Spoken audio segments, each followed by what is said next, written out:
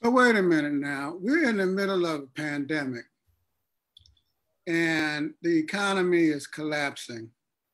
Or maybe that's a little bit, but it has the potential to collapse. And unemployment is growing rapidly. Small businesses are being wiped out. And many jobs, and most people are employed, I think, by small businesses around the country.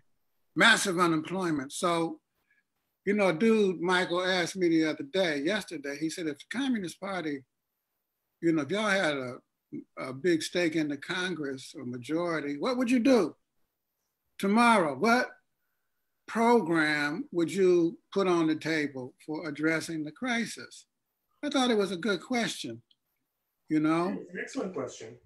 So what will we do, guys? I mean, what, Michael? I think we could start with the people's bailout, bailing out people, you know, what they owe, freezing rent, you know, helping the people before we bail out these big businesses and airlines, you know, these $1 million. All right, let's take that issue of freezing rent.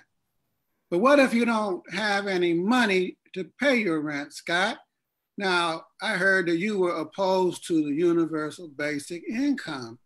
So I want to ask you, if maybe I heard you wrong, but if you are, then what do you do? Michael says freeze the rent, and I agree with that. But a lot of people, look, they ain't got no money. They got $1,200. You know, that's like part of 1 month's rent in New York City. Yeah. So I think there should be,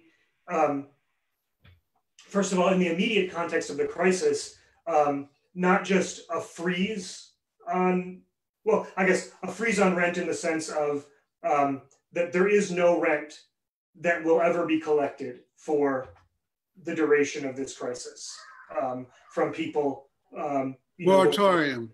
Yeah, a moratorium on the collection of rent, and that includes a moratorium on mortgages. It would have on mortgage payments. It would have to, because you know there are people who are landlords, and you know, yes, landlords make money by owning and not by working. But if you want to make this a reality, you know, moratorium on mortgage payments as well.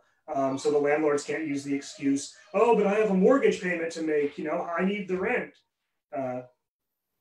Okay.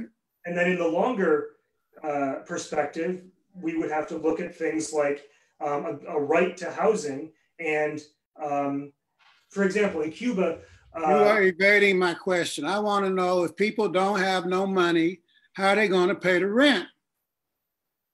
By not having rent. So, okay, well, how will they, let's say they don't have to pay no rent, all right, moratorium, right? How are they going to pay the electricity? How are they going to eat? So, how are they going to go to the gas station and buy gas?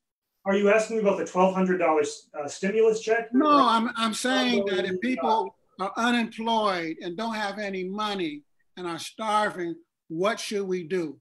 Yes, we should absolutely expand and extend unemployment even more than has been done. We should give people not just one round of this stimulus check, but several.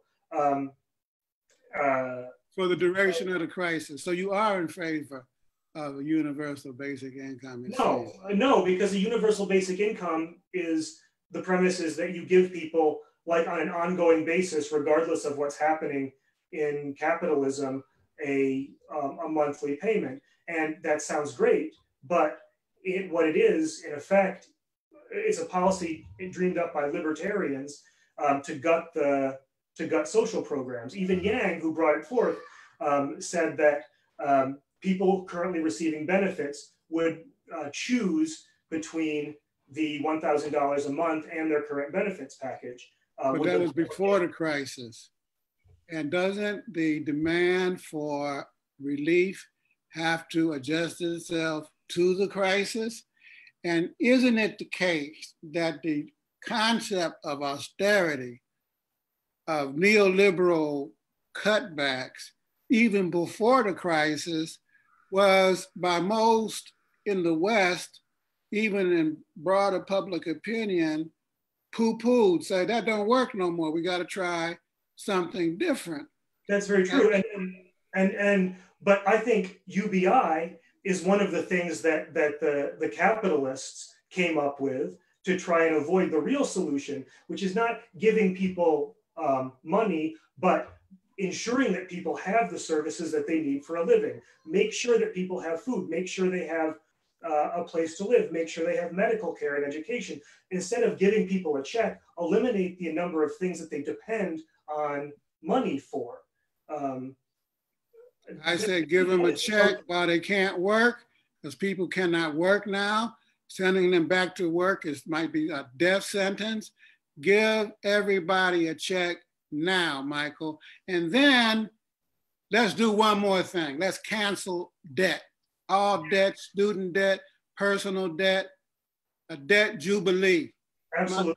You know? That's the only way out of this crisis. You know, Bernie and the progressives in Congress, they proposed $2,000 a month until the crisis is over, plus, you know, forgiving debt at least $35,000.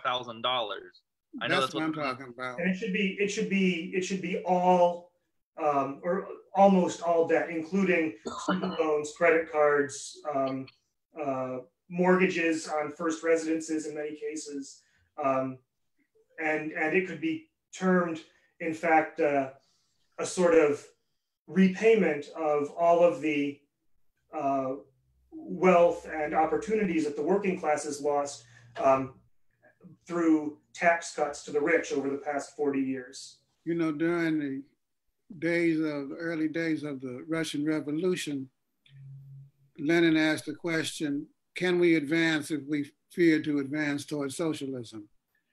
And then the answer was no. And today, the answer is no. That's my opinion, and I'm sticking to it. I don't care what nobody says.